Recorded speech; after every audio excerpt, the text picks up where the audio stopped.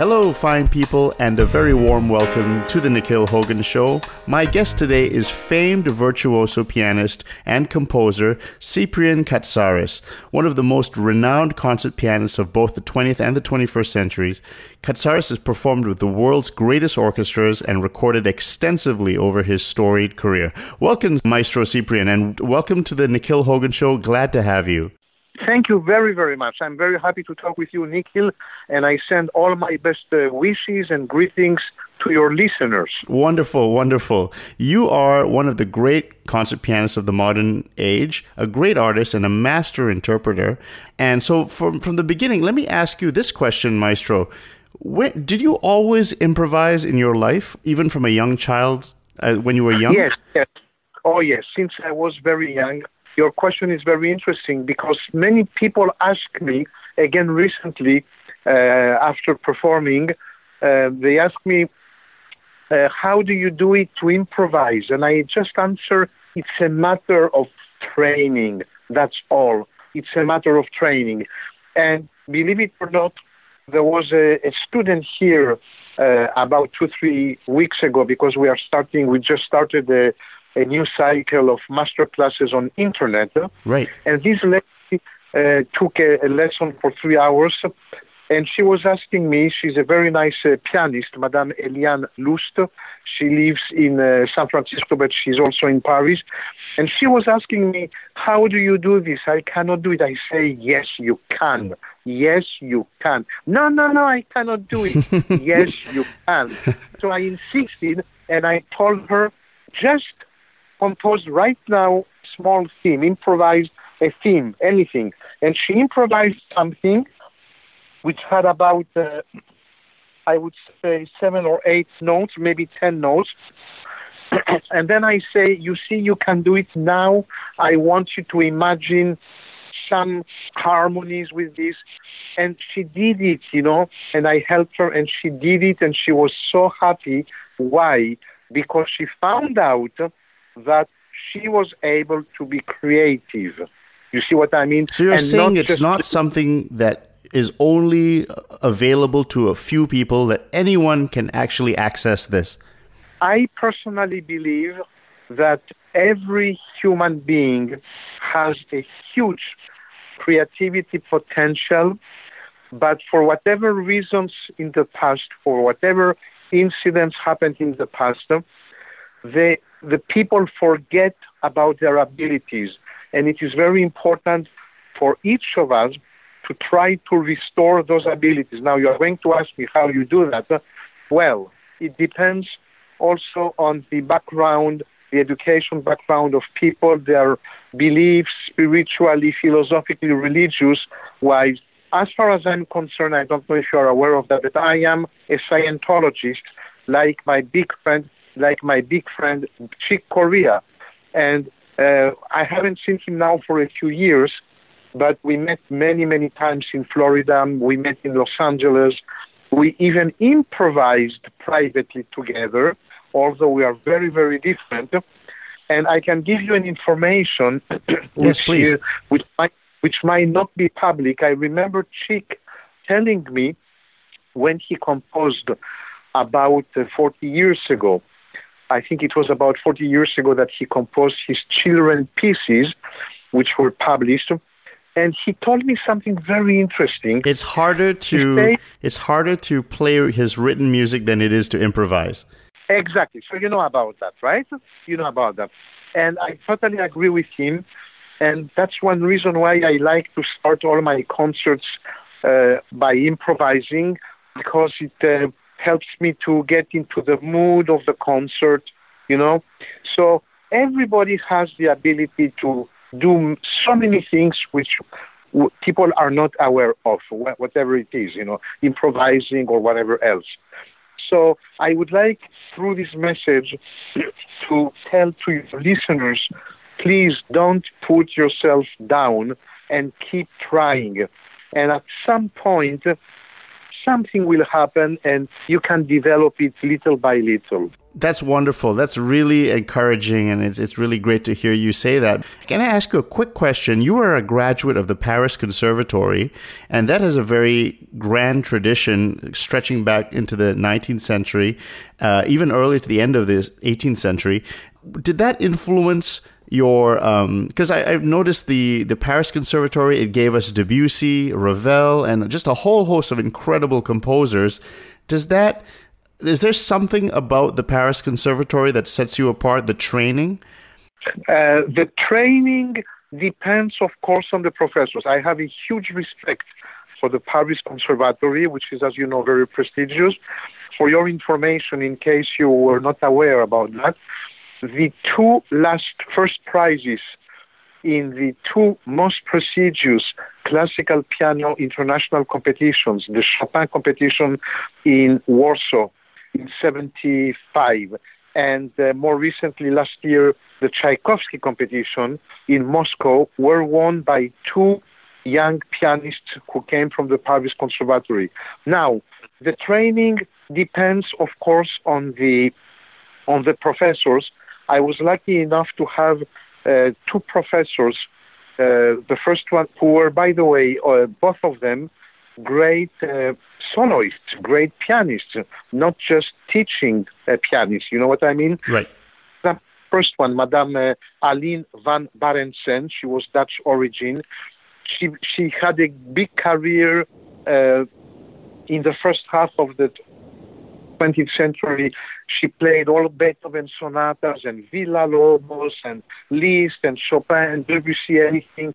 And then when she went for retirement, the next professor I got was one of the greatest pianists of the 20th century, Monique de la Brucholerie. Now, Let me tell you about her. Monique de la Brucholerie was the first female classical pianist who played...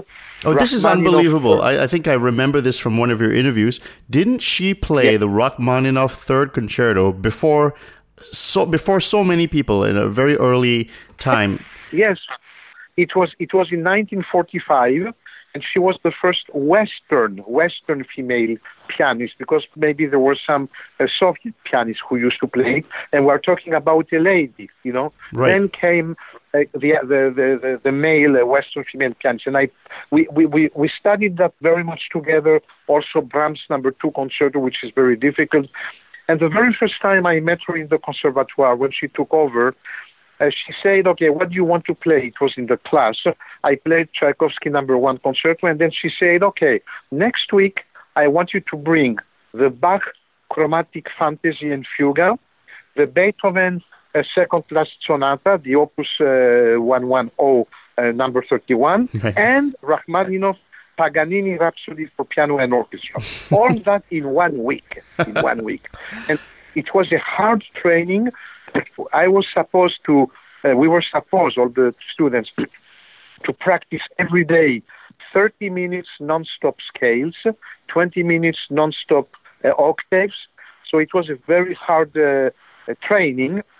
But this is about the worker side, right? The worker, because the pianist, the worker has to first accomplish his task, and then the artist can express himself or herself. So she used to say, when you go on stage, forget the mistakes, forget the memory lapse and whatever, and just play hard as if it was the first time. Both of your teachers, one was like a grandchild kind of Charles Valentin Alkan, and the lady you just mentioned, she was the student of Emil von Sauer, who was the pupil of Franz Liszt. So do you feel like you are, in a way, a great-grandchild of those two composers? Not at all. Not at all, and I'm sorry to disappoint you from my answer, and I will tell you why I say not at all. The reason is very simple. The reason is that, personally, I do not believe in verbal transmission, I would say, of communications. You just take the famous drill of the soldiers. I think they do that in the U.S. Right. You take 20 soldiers. You give a message to the first one, and he's supposed to relate to the next one and the next one and the next one. A telephone game, and yeah. At the end, yes, and at the end you have something else. Yeah. Okay, so now if Liszt gave an information to his pupil, who gave it to another pupil, and and again and so on, if it is objective information like Liszt or Chopin wrote on the score, I suggest that here you play fortissimo instead of piano, and it's written with his own hand, then it makes sense. But when it is verbal, I do have some doubts, and I tell you why.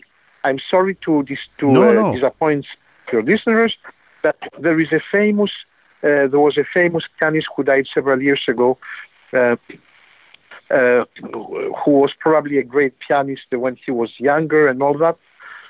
I don't want to say the name, but some of the people will recognize him. All his PR was based on the fact that he was a student of Liszt. And for me, this is not a great Liszt player. Okay, forget the marketing of the major companies, recording companies. Forget all that. He is not at all comparable to the greatest Liszt player and the only one, who was Georgi Cziffra. Wonderful. I'm glad. That's a great segue. Let's talk about him.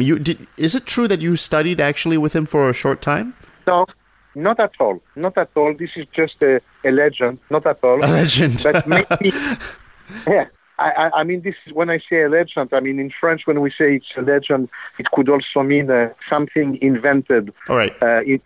By the imagination of some people. Okay. No. But I don't know if you are aware, Nikhil. Are you aware that he was a great jazz improviser? Yes, I have seen or listened on YouTube, and it almost sounds like he's like Art Tatum in a way. Yes, of course. Well, Cziffra had a much greater technical abilities than. When I say technical, it's not the right word. I should say mechanical abilities. Okay. Because the technique is not just to be able to play the notes or to play them in a fast speed. Technique is also the art of phrasing, the art of having several levels. The musicality. Levels. Exactly, and all these things. So let's call it mechanically. No other pianist had the mechanical abilities of Cziffra. If you compare, I mean, I love Horowitz. I have nothing against Horowitz. He's one of my 3 or 4 most favorite pianists ever. Okay, there is no discussion. But I can tell you, as a pianist who is totally independent, that the great transcriptions of Horowitz are not as difficult to play as the ones of Cziffra. And I noticed personally, and I'm sorry to shock anyone, but I noticed that when in a piece by Liszt, like the Second Hungarian Rhapsody, for example, or the 15th Hungarian, in a piece of Liszt which has been changed by Horowitz, where he uses his own things, and it becomes Liszt Horowitz, of course it sounds great, but I noticed that every difficult passage written by Liszt, Horowitz makes it easier with his own changes, even if his changes are efficient and impressive. When he finds a difficult part, he changes it and he makes something easier for him. Okay. But it is made in such a great way that it also sounds great. It sounds great, but it's like he's trying to escape some difficult things written by Liszt. You can compare, for example, the Mendelssohn transcription by Liszt of the wedding march. There are some incredibly difficult sections, really difficult, and Horowitz just changed them and makes something else which is very efficient, but once again, you see, easier. But this is something Cziffra would not do. He would not do such things. When Cziffra changed something, it goes even beyond belief. And I have always been shocked. I have always been shocked by the fact that the American audiences did not really know about Cziffra, and they only found out about him recently through and thanks to YouTube. Right. You know, I was shocked that the last time I played in New York at the Mannes College of Music, I was rehearsing on the piano just a few minutes before the audience came in, and there was 2 or 3 people getting seated, and there was a lady, and I told her, I say, "Are you a pianist?" She says, "Yes, I play the piano. I love piano, and I'm coming to attend these concerts," and blah, blah, blah. I say, "Have you heard of the name of Cziffra?" She didn't know about his name.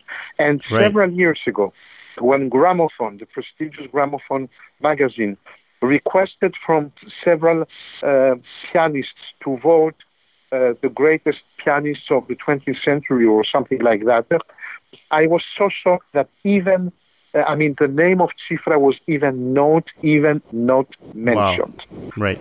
Even not mentioned. So thanks to YouTube, now people discover him again. Maestro, if you didn't study with him, did you actually meet him? Did you have any opportunity to meet him? Of course, several times. Please don't call me Maestro. Call me Cyprien. Okay. Call me Cyprien. Please. No, Maestro. So I met him several times.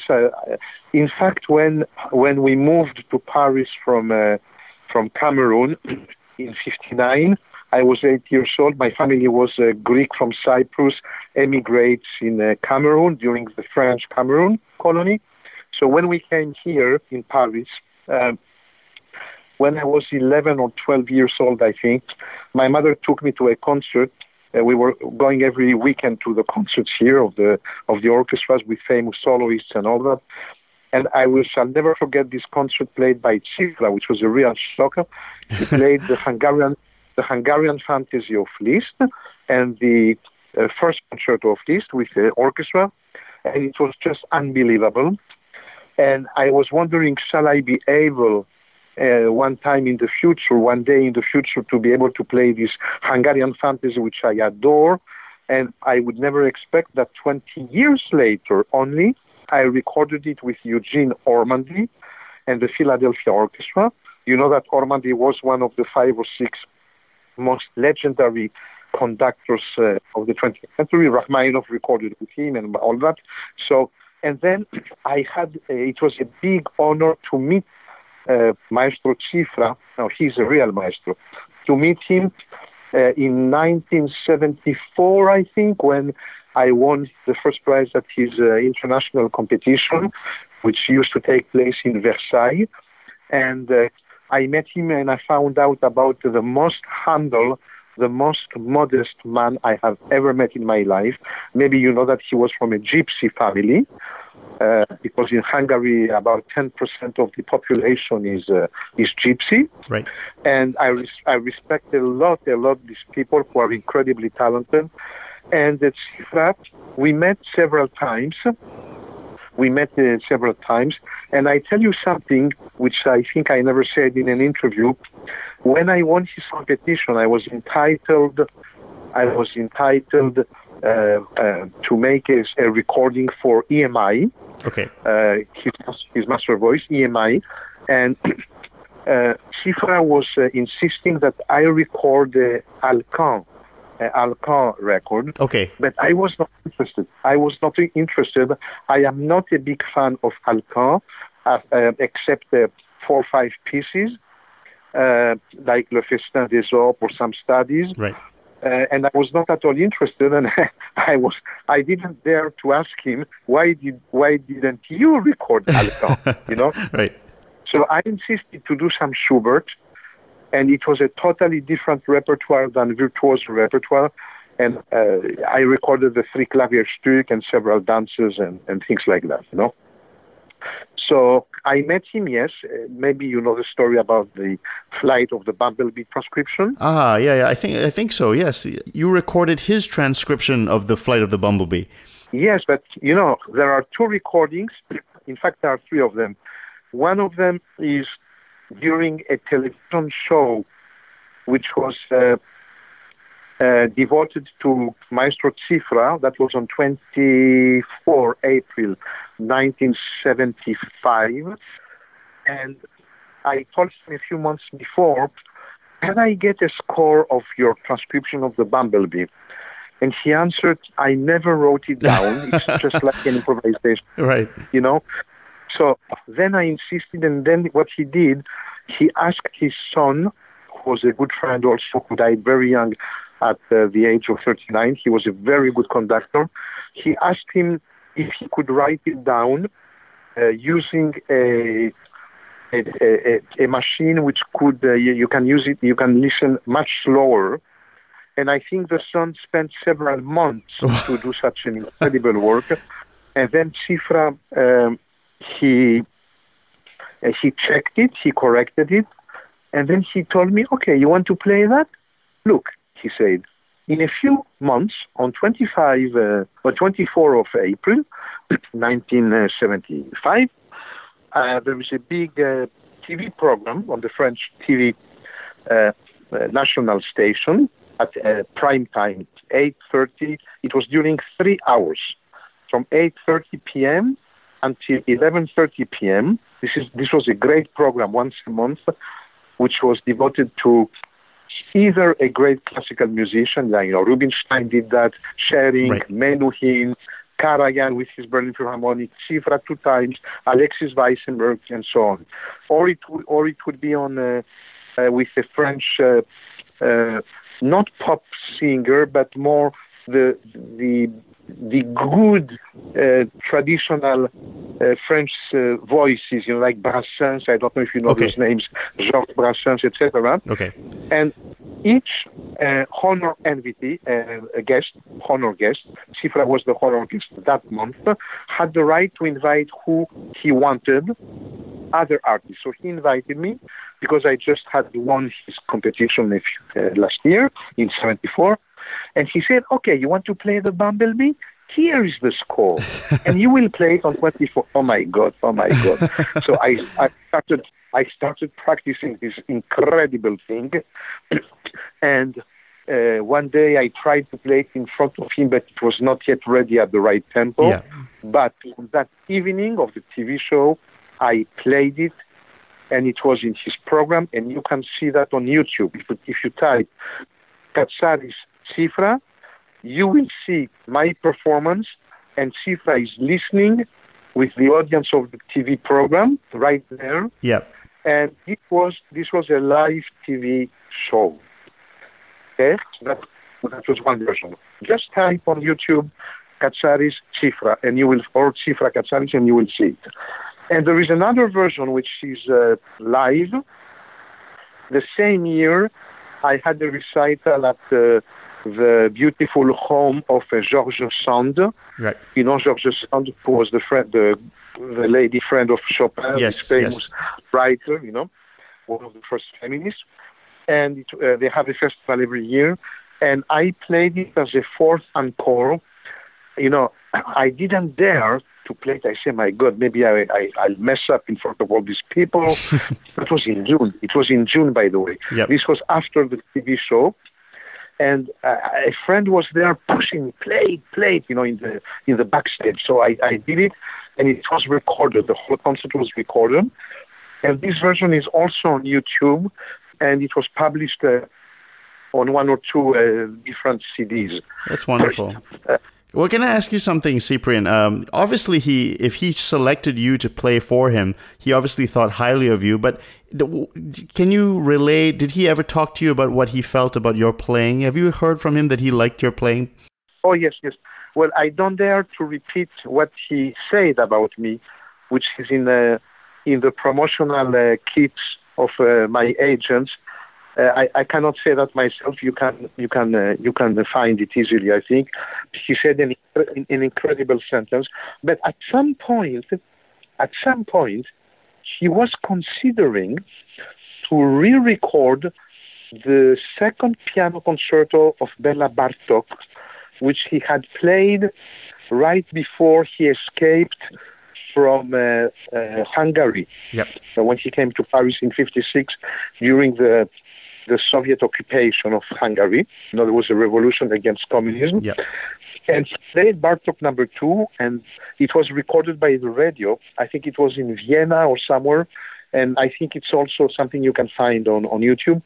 And at some point, he wanted to he was considering to re-record it with Orchestre de Paris, the Paris Orchestra, conducted by his son. And he told me, I would like you to record with me for that LP, it was the LP times then, the sonata of Bartok for 2 pianos and percussions. Yep. So, it's a great piece. There is also a version for piano and orchestra, for 2 pianos and orchestra. But for some reason which I am not aware of, he did not record the Bartok concerto, and then we couldn't do this project. But he had that in mind. Okay. Now let me ask you about transcriptions. Now, that was something that Horowitz was well known for. Now, Cziffra, what motivated you to create transcriptions and to do your own transcriptions? Was that something that was unique in the 20th century among concert pianists, to do your own transcriptions? Yes.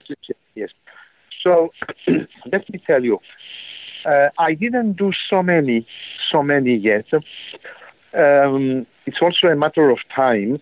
But 2 or 3 of them, I think now, have been published by Schott, the famous German publisher Schott. And one of them, at least, 2 of them are, it's possible to listen to them on YouTube. One of them is the Badinerie of Bach. Yes. So the first time, let me explain you. Bach wants the musicians to play this with 2 repeats. It has 2 sections, and each section has to be played twice. So the first time of each section, I played respecting 100% excuse me, the notes as written by Bach. And at each repeat, I do something completely, I don't know if the word mad is enough, but you can hear it on YouTube, Badinerie.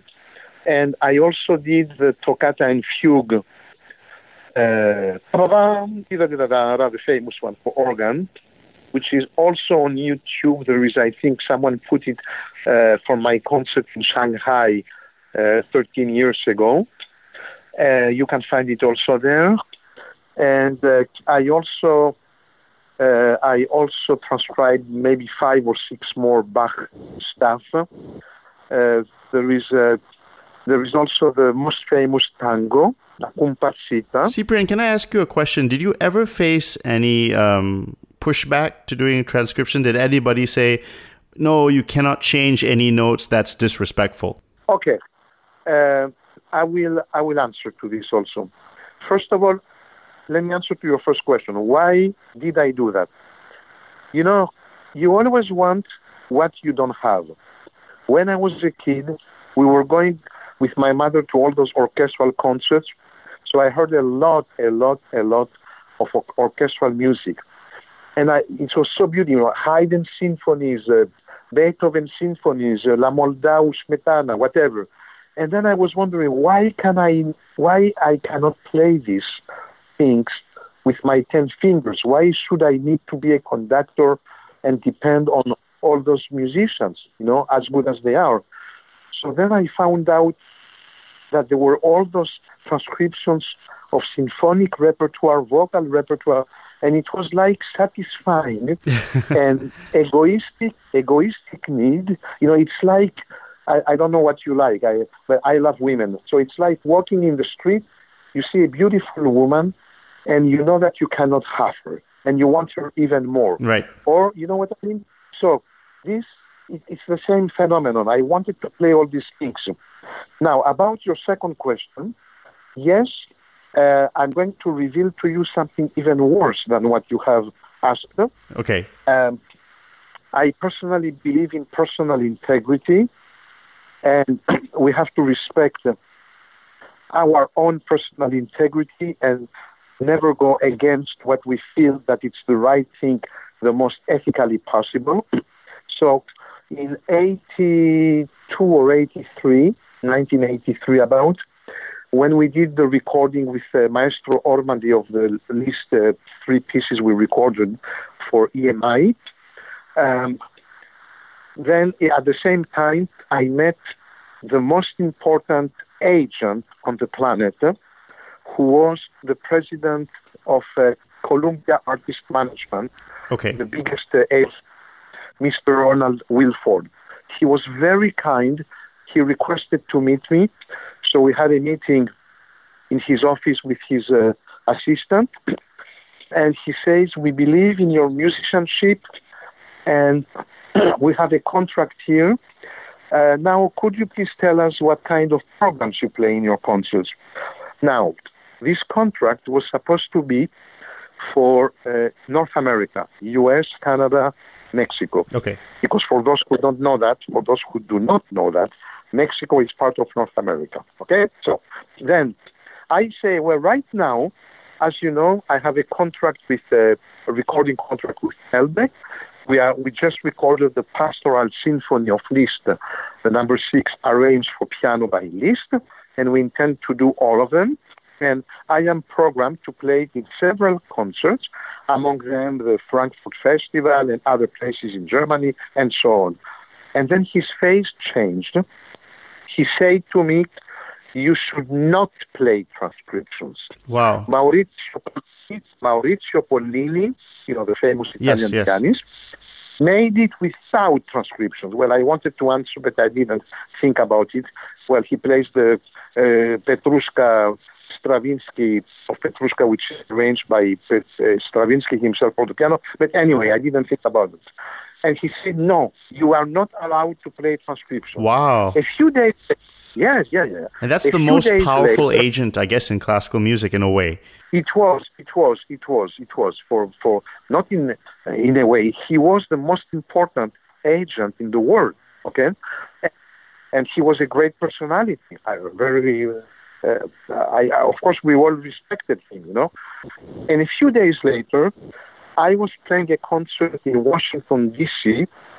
with the National Symphony Orchestra, conducted by its artistic director, Maestro Rostropovich. Okay, Mr. Rostropovich, who was the number 1 cellist who escaped who left Soviet Union and all that. So, and on the day of the concert, I had a phone call with the assistant of Mr. Wilford, and he said to me, we want to be able to approve all your program, all your concert program worldwide. Then I answered, worldwide? You are supposed to have a contract with me for North America. Yeah.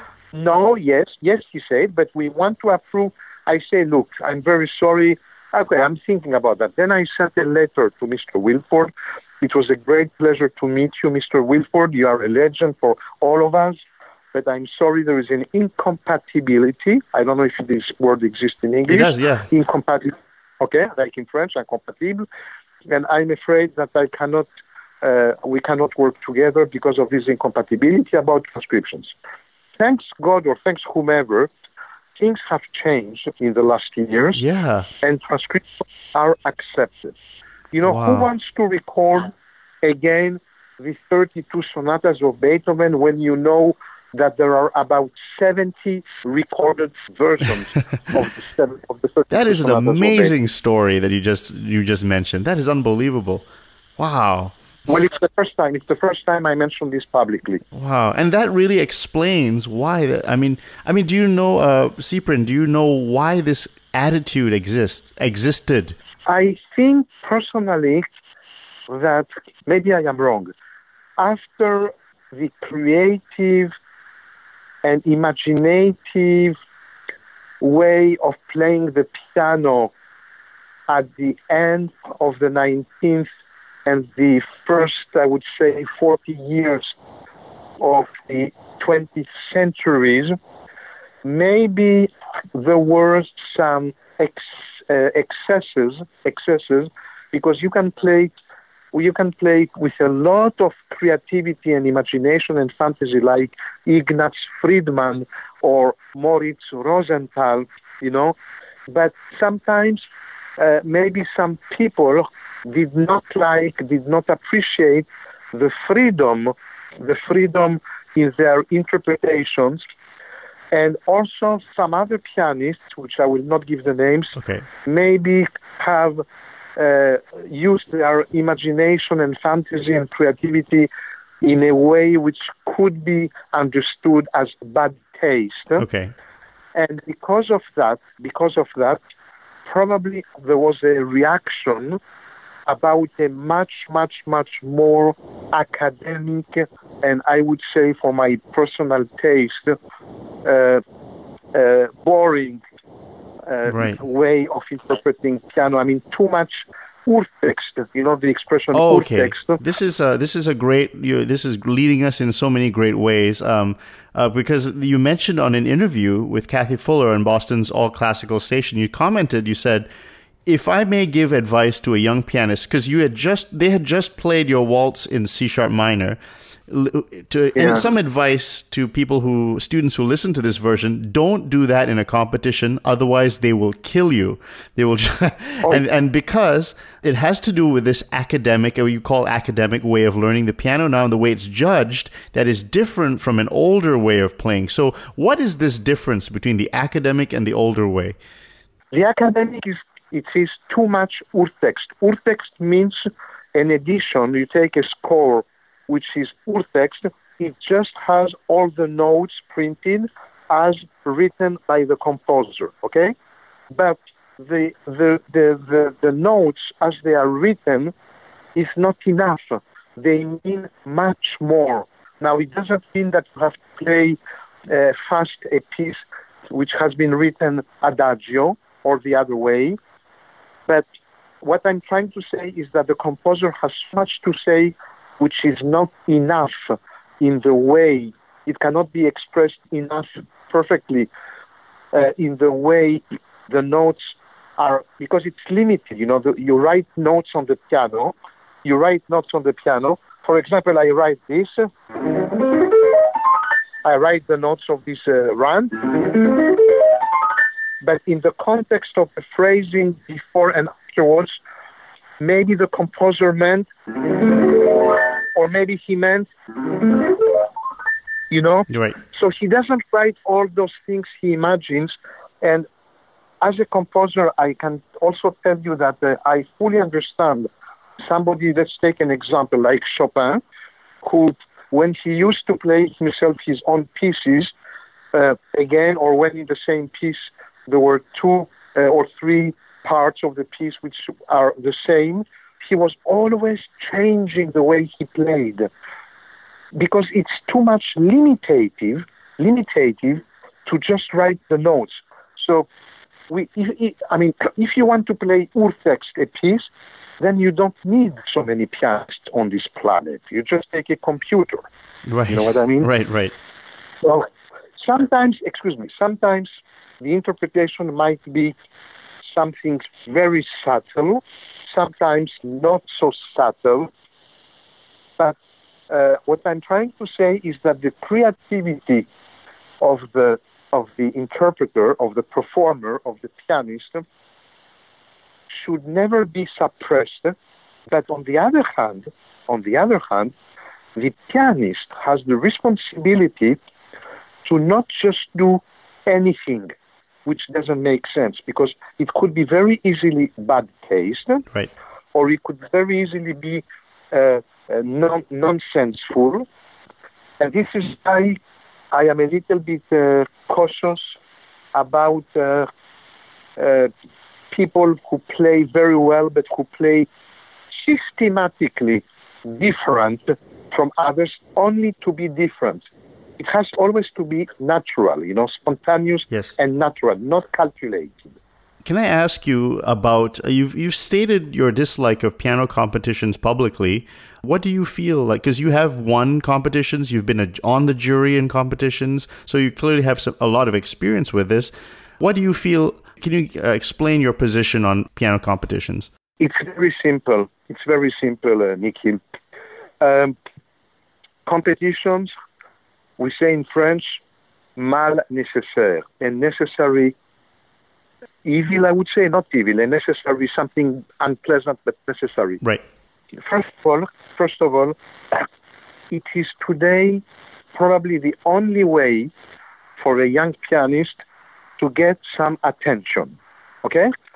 Even if he doesn't get the first prize, or even if she does not get the first prize, it is the only way to get some attention. For example, some pianists who didn't get the first prize make a much bigger career today than some who did get the first prize in the same competition. But on the other hand, I really dislike the fact that we, jury members, we are just sitting there and we have to vote for young pianists who sometimes some of us jury members have maybe a personal reason to favor. Maybe the young pianist was a student of that, or maybe the young pianist, I have seen all those cases, it's very terrible. I have even the case of a young pianist who had in the jury his piano professor or previous piano professor before he or she finished the studies at the music school or whatever.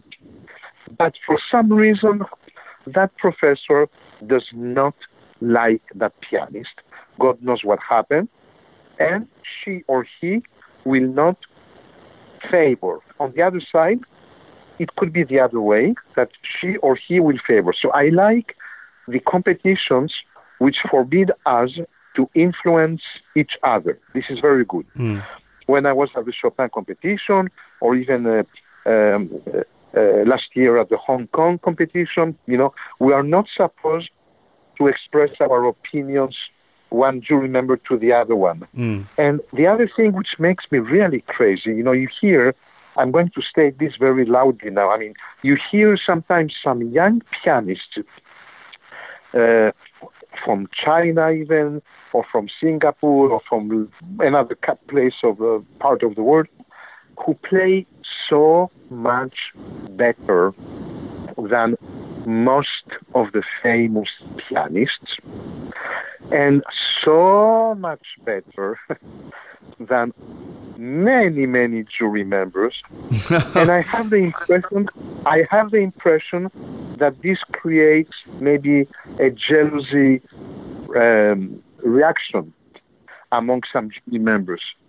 So, I am a totally independent person, and I say what I believe, what I think.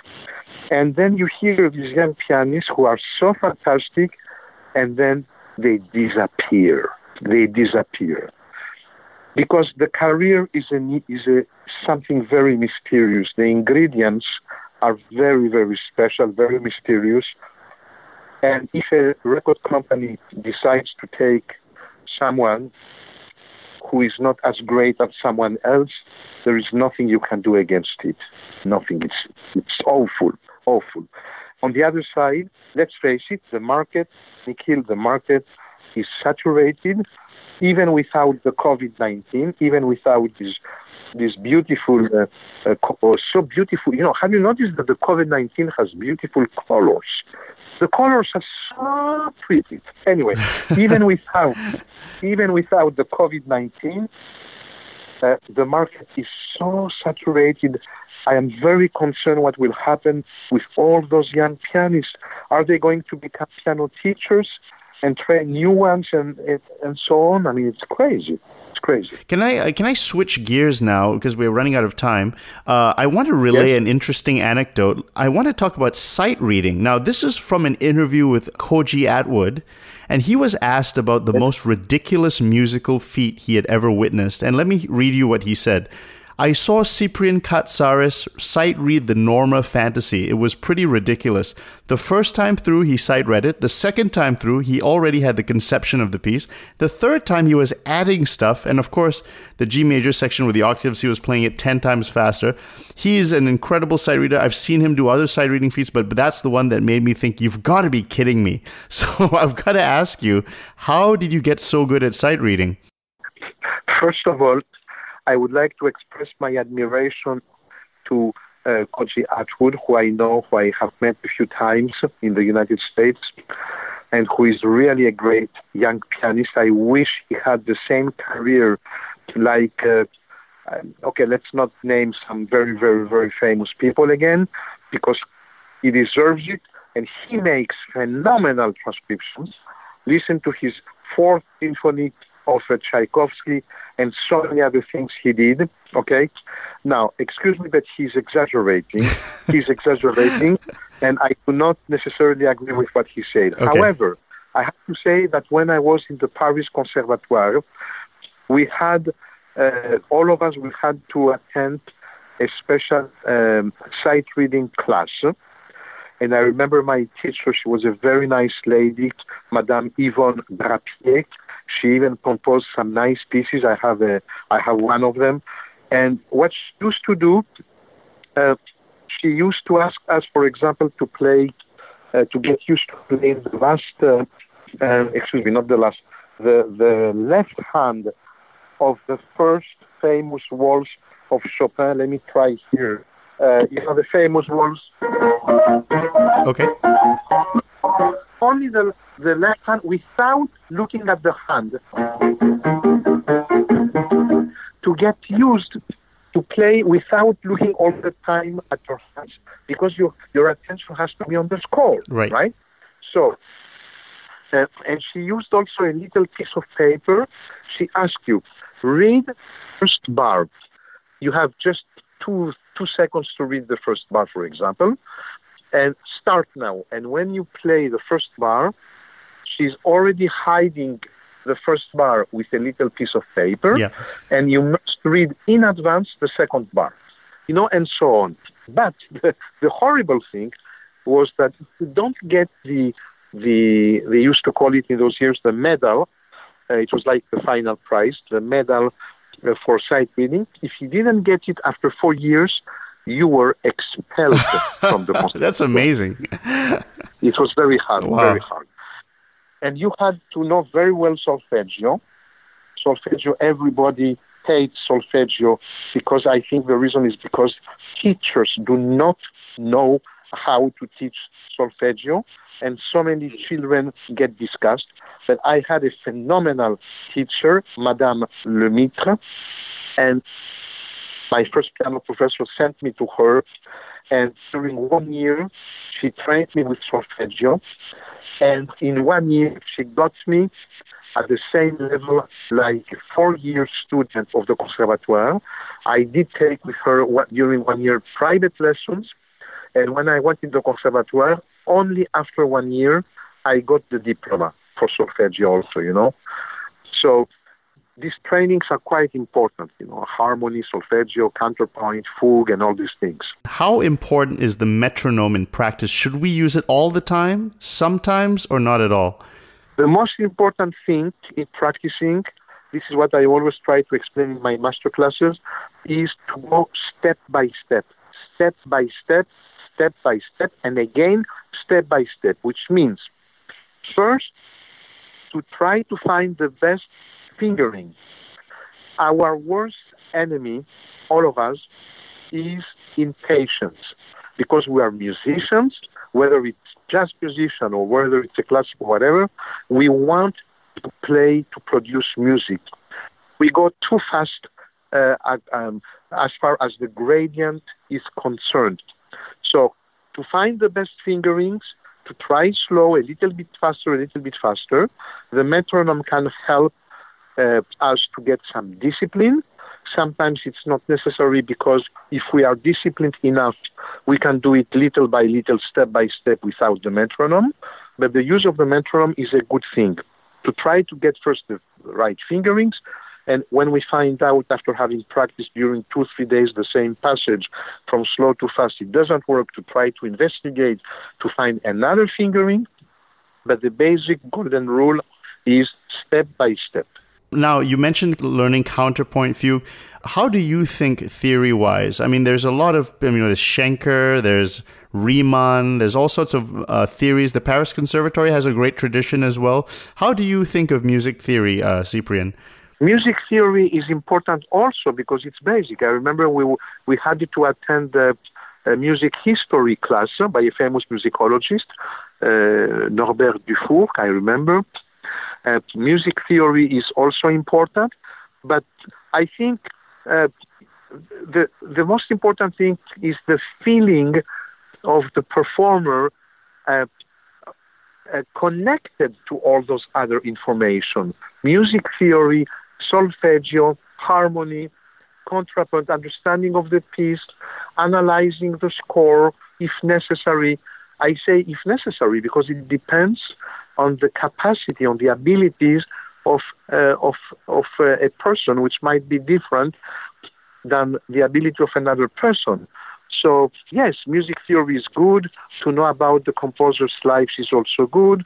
But the most important thing, I think, personally, is the quality of practicing and not necessarily the quantity. You can practice 10 hours a day the wrong way, you will not improve. And, when I have a master class, if the student has, for example, a difficulty, mechanical difficulty, let's call it mechanical, technical, right, whatever you want, difficulty, I tell them, we will handle this right away. It might take 30 seconds, it might take 30 minutes, but we will handle it. And I always find out that the reason, I even had students coming out from Juilliard School or the Tchaikovsky Moscow Conservatory. I never forget that lady, the young lady who came out from the Moscow Conservatory, and she had some technical difficulties.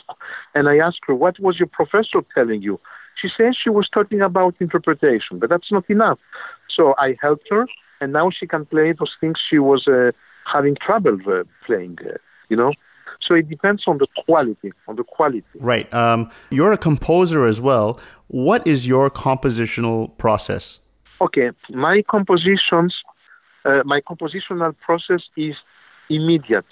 For example, about 30 years ago, I was in the mountains in Cyprus in August, and after finishing practicing at 2 a.m. in the night, I decided to maybe try to get closer to the Mozart style. And suddenly I had this melody, which is more in the dramatic way of Mozart composing, which I then recorded and which is on one of my Sony classical recordings called Mozartiana. And this is the beginning.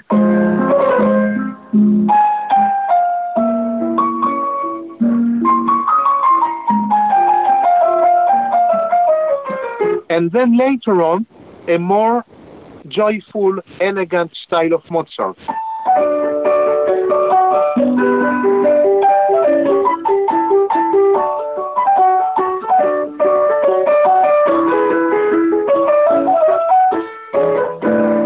For example, on a TV program here in France, a live TV program, they asked me to improvise, and there was a beautiful young lady. Oh, Nikhil, she was so pretty. 19 years old. Her name was Pauline, and she requested that I improvise on something which could be considered a dialogue between Robert and Clara Schumann. And then came this thing.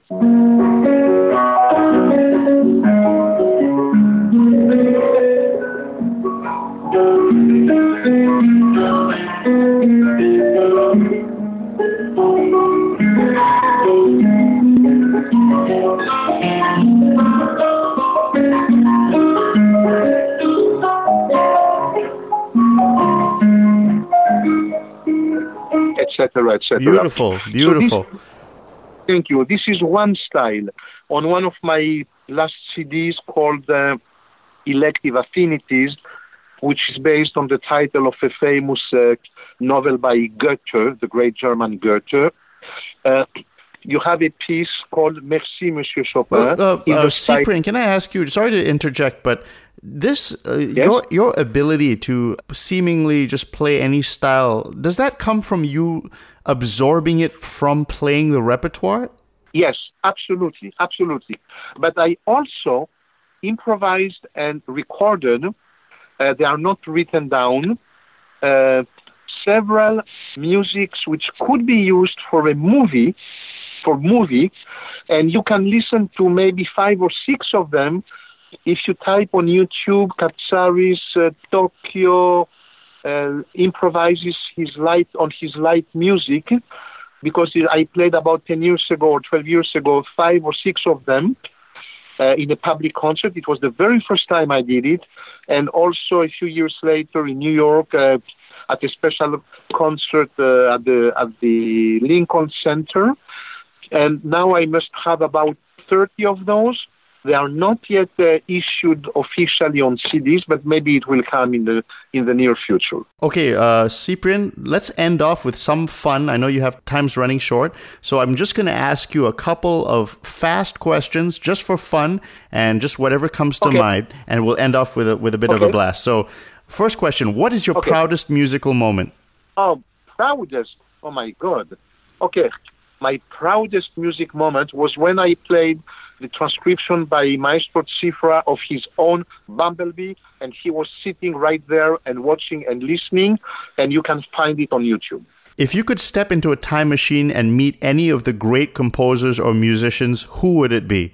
It would be Chopin, Liszt, Mendelssohn, all these people, and maybe also at Thalberg, who is a not so famous name, but who did phenomenal things. He was the rival, the competitor of Franz Liszt, Thalberg. Can you name me the 3 hardest things you've ever had to play in your life? The Flight of the Bumblebee by Cziffra, and then nothing else. There is a big distance between that piece and all the other ones. What are the hardest concertos for you to play? Believe it or not, it's not Rag 3, it's not Brahms 2. I would say more Mozart concertos, because you can hear so easily a mistake. Do you play any other instruments other than the piano? I tried when I was a kid to play the violin, and it was such a disaster that you cannot describe it. Have you ever dabbled on the harpsichord or the organ or the electric keyboard? I have tried all of them, and I hope one day I shall be able to develop this. I have had some ideas about making maybe a CD on several keyboard instruments, but it's quite confidential for the moment. Okay. If you could have done it all over again, what would you have changed about your career? Nothing. Absolutely nothing. Well, you asked me fast answers also. So, absolutely. Because I always kept my personal integrity. Music-wise, it's very important to not compromise on your personal integrity for career reasons. And look, I am still here, and this gentleman is not anymore here. You know, the agent. Yes, absolutely. Although he was a great person. At what age did you feel you had your sound, your voice, your mature conception as an artist? Believe it or not, it was quite young. Although some very important step happened when I was around 19, 20 years old. And when I listened to some recordings, I did them when I was, the first ones were around, I was 21, yes, when I was 21, 22, 23 years old. I mean, if you listen to my Liszt Sonata live recording in the mountains when I was 23, and there was somebody with an amateur recording machine recording it, and thanks God we have it now. It's published and it's also on YouTube. I don't think I would change anything today. Who are the top 3 greatest composers? Impossible to answer. Chopin, Beethoven, Bach, Mozart, please. We are already too far. Tchaikovsky, Rachmaninoff. Name me your 3 proudest records, the ones, your recordings. This is also impossible because I love all of them. Otherwise, I would have not authorized their publication. Okay, let me switch the question. If somebody wanted to hear your music, what are the first 3 albums they should listen to? You are a very clever boy, Nikhil. How old are you, by the way? I'm 34. Oh, I see. So you are starting getting mature. Good. I'm happy for that. The 3 CDs I would recommend, well, I would recommend them to listen to one of our complete Mozart recordings, which are now on the iTunes and all those platforms, digital, and it will come next in a few months. It was done 23 years ago in live recordings in Salzburg, with corrections, of course. I would recommend the CD which has the concerto number 21 and also the one which has number 20. And another kind of music I would recommend is my Bach CD of original works of CDs, of music by Bach, not necessarily the transcriptions ones, but the one which has original works such as the Partita number 1, French Suite, and so on. There is a small piece called Allegro, which nobody plays on the piano, which is phenomenal, the music. And I would recommend, of course, the Rachmaninoff number 3 production 40 years ago in Eastern Germany, in the Communist Germany, in Leipzig, with the great Symphony Orchestra of Leipzig Radio, conducted by Horst Neumann. Name me your 3 most important compositions. Not anyone. It's not my task to judge this. But I can tell you, there is always but. Yeah. In 76, I composed a piece which is very, very modern. But you can listen to it, without suffering too much. It's called Le Poème du Phénix, the poem of the Phoenix. Yep. The Phoenix, this legendary, yeah? Yep. And it was based on a sculpture and a poem by a friend of mine who passed away recently, Madame Gloria Morris. She was American. And it is in 3 sections, and the second section is based on each letter of each word of the poem. And I love this piece, but I never played it again. But thanks God, or thanks whomever, or thanks to ourselves, it was recorded live at a concert in Nicosia, the capital of Cyprus. The divided capital of Cyprus. Yes. The only divided capital in the world. And thanks God, it was recorded by the Cyprus Radio Broadcasting. And I hope one day that we will issue it. Wonderful. So important for me. Yeah. You mentioned that you are good friends with Chick Corea. I've always wanted to ask you, do you listen to much jazz? Do you secretly play jazz? I secretly try to play jazz. I have a lot of scores. Of course, my greatest favorite pianist is Art Tatum. Okay. And I am more... a few years ago, I met a big jazz specialist here in Paris. We spent 5 hours, and he played for me so many records, and he gave me so many copies, which he compiled for me. And to be honest with you, I adore jazz, and I hope that before I die, I am going to be 70 next year, and I intend to die only after I am 105 years old. So I still have the time for some jazz surprise. Wonderful. You mentioned earlier that you're a Scientologist. And now how does that when did you become one? How does that inform your music and your life? Well, I studied Scientology since December 76, and it helped me a lot to increase my ability to communicate the various emotions of life which you find in music. Because, there is a scale established by Ron Hubbard of all the emotions. It's very fascinating. And when you know about all those, you can also control better your life. And musically, it has been a very, very big help to communicate music emotion to the audience. Because you know the problem, you listen to wonderful pianists who play without a single mistake and nothing happens. They don't touch you because they don't know how to do it. So I do recommend to anyone who loves music, art, or anything in life to at least try to get information. There is even a Scientology channel, TV channel, about what it is exactly, and to absolutely not listen or read the fake news on the internet, but to just go to source of what it is exactly, and then make up your minds by yourselves. I missed out the one classic question is, who are the top 3 pianists of the 20th century? For me, it's Cziffra, Ignaz Friedman, and Moritz Rosenthal. Wonderful. Well, the great Cyprien Katsaris, I mean, one of the greatest pianists, I mean, of the 20th and the 21st century. He's had a remarkable, fantastic career. I really hope you had a good time on the interview, and it was really my pleasure to ask you these questions. I really admire you, your artistry, and I really hope to be able to talk to you again soon. I do also hope that we will talk again soon, and I thank you from the bottom of my heart for your interest in my modest work.